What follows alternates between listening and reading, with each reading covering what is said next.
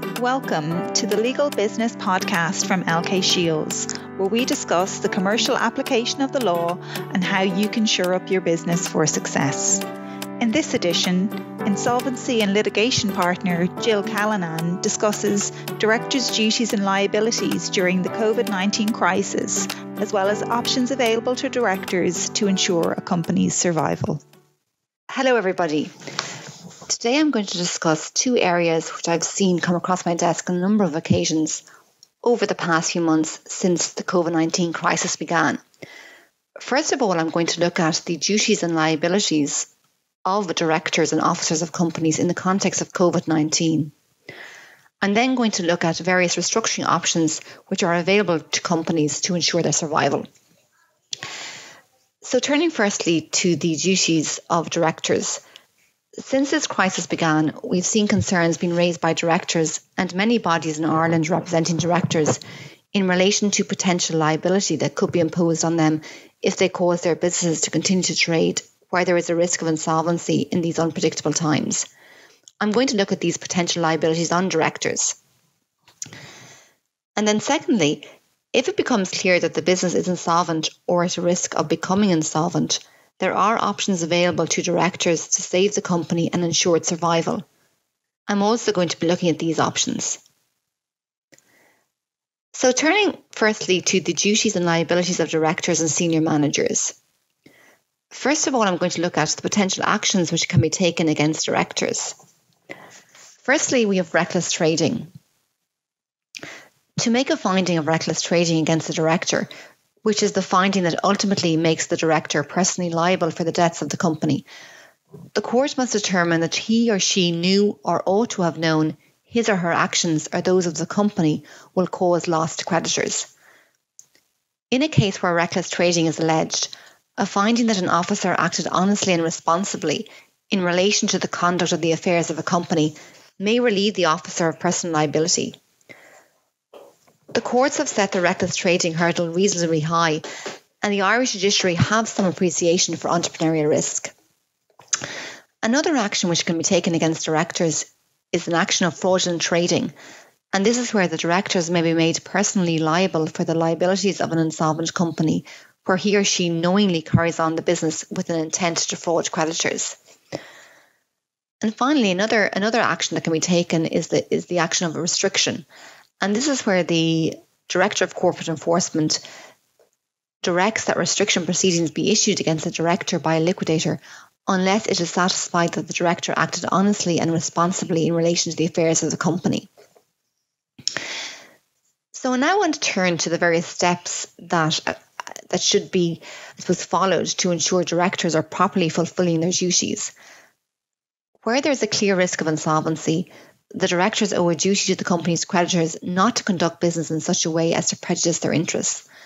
To manage this and to ensure the directors are properly fulfilling their duties where they continue trading while in the zone of insolvency, the board should ensure that the following occurs. Firstly, it should closely investigate the financial position and the future prospects for the company. It should continuously monitor the company's financial position. It should support the view that the company can continue to trade through its financial difficulties with documentary evidence. It should obtain legal advice on the implications of any proposed material action, be that disposals or group restructuring. It should hold frequent board meetings, prepare regular management accounts. It should ensure that the company's books and records are current and accurate. And it should take material decisions only after considering the impact on creditors. I now want to look at directors' duties in the context of COVID-19. And as I mentioned earlier, in the present climate, many directors are becoming increasingly concerned of the risks of personal liability being imposed on them if they cause their insolvent business to continue to trade, with the anticipation that it will trade itself out of difficulty once the current COVID-19 crisis lifts. The Office of the Director of Corporate Enforcement has in the last number of weeks issued a very helpful statement in relation to its view on restriction proceedings against directors. In summary, this statement provides that the ODCE will have regard to the impacts of the COVID-19 pandemic in its consideration of liquidated reports regarding the conduct of directors. It will in particular consider such things as the director's processes for monitoring the company's financial position, whether the director sought professional advice, the basis upon which the company directors formed the view that the company will be able to trade after these difficulties, the length of time that trading continued after the company was insolvent, the extent to which the company's financial position began to deteriorate, and the steps taken to reduce costs.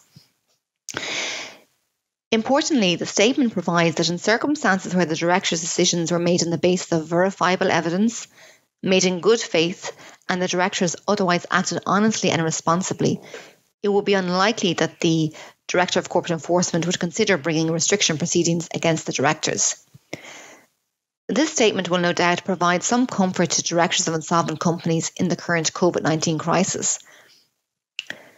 Separately, there have also been many calls by directors for the government to adopt a similar approach to that recently introduced by the UK and Australian governments to temporarily suspend corporate insolvency laws such as reckless trading.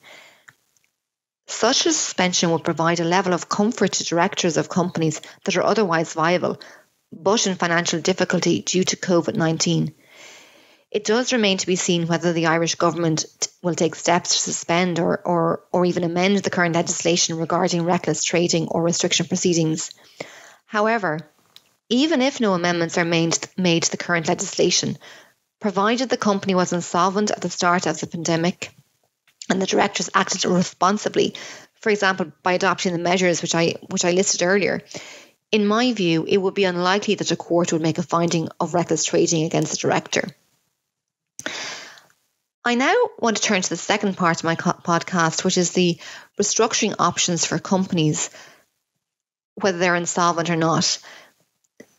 Some businesses may be well advised to seek to renegotiate arrangements with creditors, while others may require formal court protection from creditors to assist them while the arrangements with the creditors are being put in place. On the other hand, a company or group of companies might consider a corporate restructuring as a mechanism to ensure business continuity or to position the company as an attractive candidate for investments or funding, or indeed as a target for an acquisition. There are a number of such avenues available to businesses, which I'm just going to address below. So the first option is the contractual restructuring of debts. And this is the contractual option whereby the company and its creditors reach agreement in relation to the amendment of payment terms or restructuring of a debt. There is no need for court approval, but it obviously requires the agreement of both sides. The second option is the examinership option, and this is the full-scale corporate rescue device that requires court oversight at every stage. A court application is firstly required to appoint the examiner, and the court will only approve the appointment of an examiner if it is satisfied of a number of matters. These include that the company will be able to fund itself during the period of examinership and that a party has expressed an interest in investing in the company. Once the examiner is appointed, he will seek to secure an investor, and provided he succeeds, he then proceeds to format the scheme of arrangement. Once the creditors have voted on the scheme, it is then put before the court for approval. In the context of COVID-19, it has been recognised that as matters currently stand, a successful examinership may be difficult to achieve in light of the fact that it may be hard to attract an investor during this tight window of the 100-day examinership period.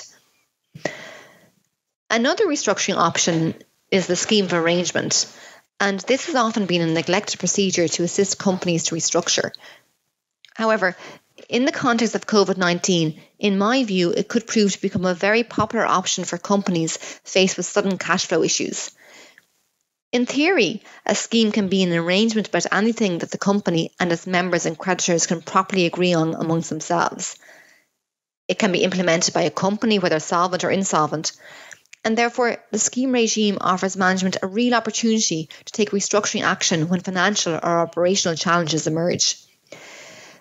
The scheme is primarily a two-stage process.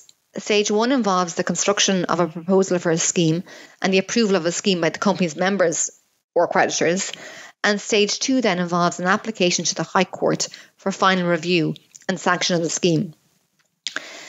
In the context of restructuring of company debts, the advantages of a scheme of arrangement over examinership is that it requires less court applications and therefore is far less costly than an examinership.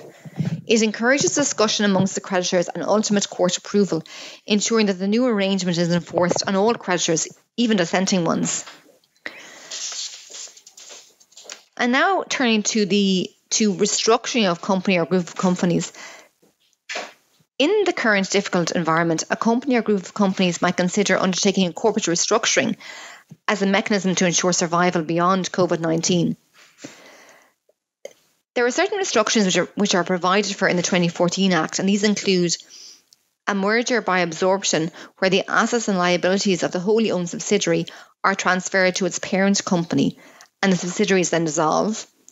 Another example is whereby a division could be utilised to split off an unprofitable business line to better protect the survival and more profitable and stable part of the company's business. It should be borne in mind, however, that the merging division regime provided for in the 2014 Act are primarily available to solvent companies only. I hope this talk has been helpful to you all. Thank you very much. Thank you for tuning in to this edition of the Legal Business Podcast from LK Shields. You can find previous editions on a variety of topics on iTunes or Spotify. For more information or to subscribe, visit www.lkshields.ie.